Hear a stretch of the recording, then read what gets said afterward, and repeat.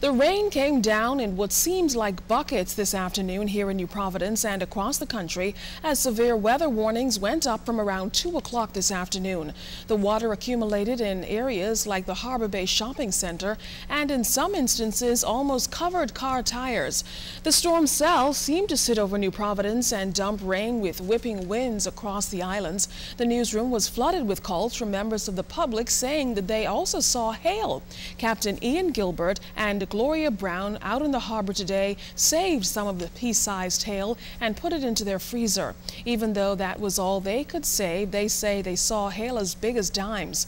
The weather also caused a slowdown in traffic in the Dowswell Street area and coming over the Paradise Island bridges.